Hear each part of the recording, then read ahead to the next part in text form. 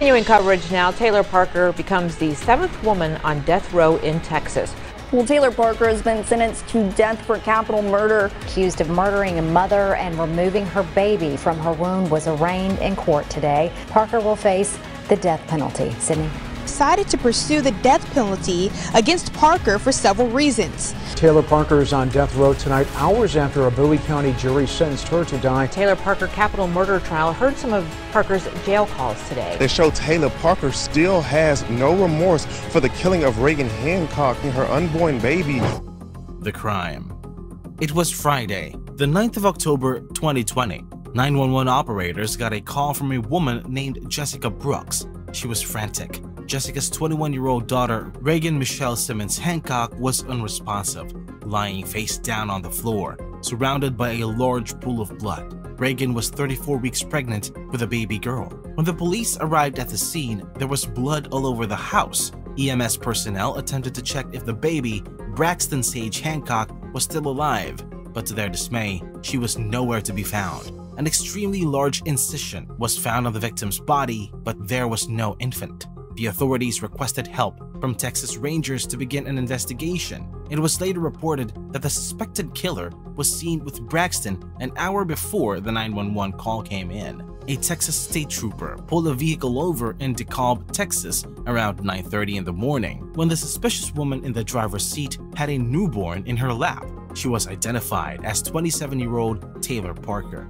After the officer noticed how the umbilical cord was still attached to the baby, Taylor told him that she had just given birth. The umbilical cord appeared to be coming from her pants, so the officer had no reason to question her. Taylor was giving CPR to the newborn until EMS arrived and brought both her and Braxton to a hospital in Idabel, Oklahoma. Taylor claimed that Braxton was her biological child, unaware of how medical staff are capable of knowing if a female had just recently given birth. When authorities spoke with the staff, they were told that Taylor had not given birth and the baby wasn't her own. Special Agent Dansby talked to Taylor and got her to admit what she did. She said that she got into a fight with Braxton's real mother and left the house after taking the infant. The autopsy conducted on Reagan revealed that her whole uterus has been removed. The incision was made by a scalpel, and signs of struggle showed on her body, meaning she tried hard to fight off her killer. 100 wounds were discovered on her body and head, while the murder weapon used to also steal her child was not found right away because it was lodged inside one of her wombs. Aside from the grim murder, Reagan's family was devastated when they later learned that Braxton did not survive in the hospital. Taylor was arrested and sent to the Bi-State Detention Center on 3 separate charges, 2 of which were capital murder and homicide. Her total bond was set at $5 million when she appeared before the 202nd District Court in Bowie County, Texas. Taylor's relationship. To fully understand Taylor's motivations, investigators ultimately questioned her and spoke with other witnesses. They learned that Taylor was having relationship issues 10 months before Reagan was killed. They found out that 10 months before the murder of Reagan, Taylor was experiencing relationship problems. Her boyfriend wanted to leave her, so she planned a fake pregnancy in order to keep him around. Taylor even went so far as to announce her pregnancy online and let everyone know she was having a gender reveal party. She hid her tummy to make it appear pregnant and even created fake ultrasounds. Her scheme kept her partner by her side for a while, and everyone around her was convinced she was actually pregnant. No one, not even her partner, knew she had a hysterectomy and would never be able to have children.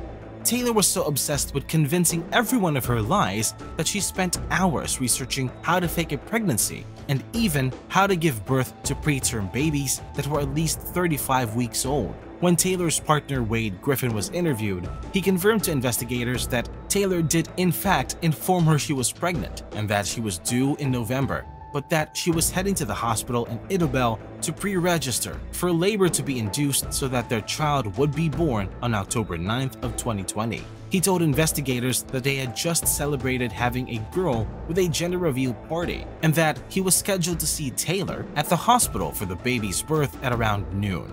Wade said that he believed every word that his girlfriend has said to him.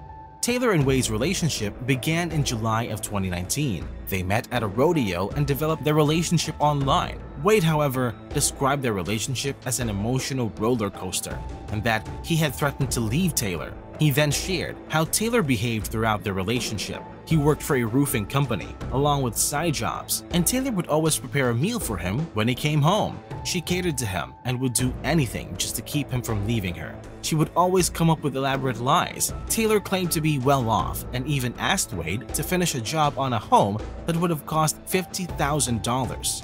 Wade then enlisted the assistance of his friend Juan, a father of 4 children. Taylor wrote the man a check, but because she doesn't really come from a very wealthy family, she couldn't afford to keep paying her boyfriend and his friend. As a result, Taylor lied and claimed that her mother had learned about the work and terminated it. Wade started using his own funds to pay Juan, but ultimately he had to tell his longtime friend that they were out of work. Wade claimed that his friend sobbed shamelessly as he had no job and had been promised a significant amount of money. Wade's relationship with Taylor began to suffer from then on, not knowing how big his girlfriend's lies were. Wade was heartbroken when investigators told him that Taylor had a hysterectomy back in 2015 and that she never actually became pregnant. He volunteered to testify against Taylor at her trial. Taylor's trial and verdict. When Taylor's trial began in late 2022, it became clear that she was a habitual liar. The court was informed that Taylor used a text app early on in her relationship with Wade to change her phone number and pretend to be her father, Mark Morton. She sent Wade a message posing as Mr. Morton, claiming that he was in an accident and that his bush hog was totaled. Taylor then informed Wade that she would be helping him with the towing of the damaged farm equipment. Taylor said she was meeting up with Jace, a family friend, to help her, a guy she had just made up. During the fake event, Jace was supposedly attaching the bush hog to the towing cable when a winch snapped and the towing cable hit her in the stomach. She told this story to Wade and said that she had a miscarriage. That was the first time Taylor tried to manipulate Wade's feelings about being a potential parent by making him feel sorry for her. These lies were not exposed until Taylor was taken into custody for the deaths of Reagan and Braxton. Taylor even made a claim that she had twins at one point but lost them. Regarding her finances, Wade stated in court that Taylor informed him her mother was keeping the family's oil and gas royalties, but her grandmother was preparing to set up an account through which she would have access to some cash. To tell Wade about the money she received, Taylor even went as far as to create more fake texts and emails. According to a comment from Wade, he was a little taken aback and genuinely unsure of his thoughts, especially when Taylor's family texted him asking him to marry her. He claimed it all sounded nice and that he just couldn't believe it was happening so quickly. Taylor was attempting to get Wade to marry her by bombarding Wade with suggestions. Taylor was offered a chance to testify, but she refused to speak in front of the court.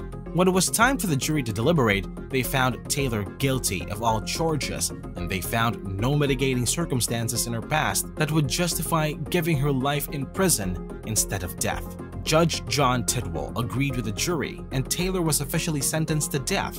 30-year-old Taylor is currently on Texas death row as of November 9, 2022. About Taylor's pregnancy, Wade mentioned he noticed Taylor wasn't growing or shelling during her pregnancy, and she just explained to him that it was due to her tummy tuck and that she did not carry like most petite women. When Wade asked his mother about it, she said that it wasn't possible for a tummy tuck to stop a woman's stomach from expanding. Wade also said in court that when he asked his friends Roger and his girlfriend if Taylor was really expecting a child, his friend Roger told him not to worry because his girlfriend is indeed pregnant. Eventually, his doubts faded because Taylor was too convincing. After the murder, Wade learned that Taylor had bought a false tummy for her maternity photo session. During Taylor's trial, a prisoner who was Taylor's confidant testified that Taylor told her that before leaving Reagan's home, she placed Braxton's cheek against Reagan's cheek and said, "Tell mama bye." The prisoner also told the jury that Taylor told her that she was taking Braxton to get a record of her birth and that when she was pulled over, she tucked the cord into her pants so that responding officers would assume that Braxton was hers. Despite being given the option to testify in court, Taylor declined. Taylor was found guilty of all charges, and there were no mitigating factors in her past that may have prevented her from receiving the death penalty. Taylor received a formal death sentence after Judge John Tidwell concurred with the jury. As of November 9, 2022, 30-year-old Taylor is on Texas death row, awaiting her execution. That's all for today's video. See you next time.